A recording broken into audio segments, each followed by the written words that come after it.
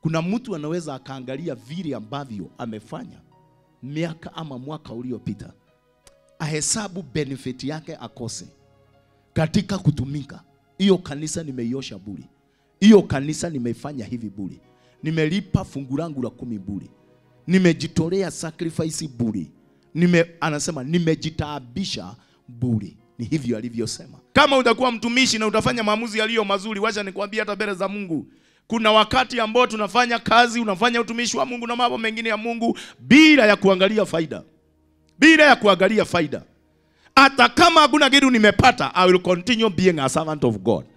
Praise the name of the Lord. But the truth is, hakuna wakati Mungu atafanya uende hasara kwa sababu wewe ni mtumishi. Hallelujah.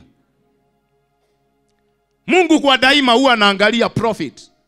Gaida yo ruthia wira wake rai nikiarauga ni agwitugeria nawe atajitukuza kwako, hawezi akafanya. Bwana pewe sifa. Yeah, hadi useme ya kwamba I have spent my strength for naught. No. Hadi mimi nimetumia nguvu zangu bure. Hakuna. Hiyo unasikia nimeuliza watu wale wametoka mbali. Nimeona hapo kadhaa watu wameinua mikono. Hakuna siku itakuja ya kwamba niliingia katika hiyo gari, nikaingia, nikatembea hapo, nikaenda, nguvu zangu zimemalizikia huko. Hakuna kitu kama hicho. Gainongi nyake goshidia nawe. Hallelujah. Tuko katika mwanzo wa mwaka. Don't make decisions kupitia yale ambao umepitia huko mwaka. Number 2, ili musaidike miaka yenu yote.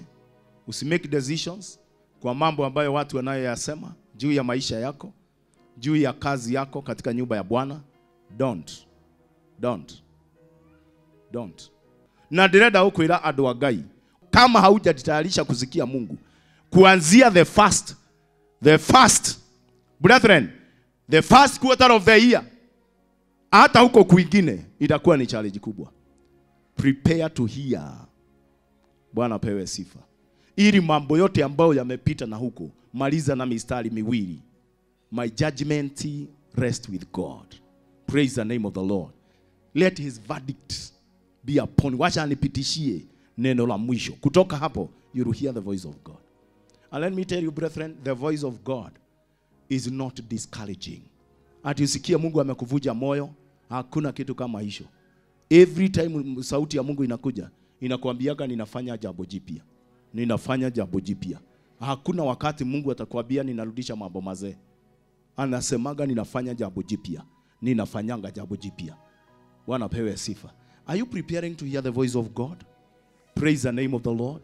Concerning your personal life, concerning your servanthood, Bwana pewe sifa. Concerning your family, concerning you as an individual.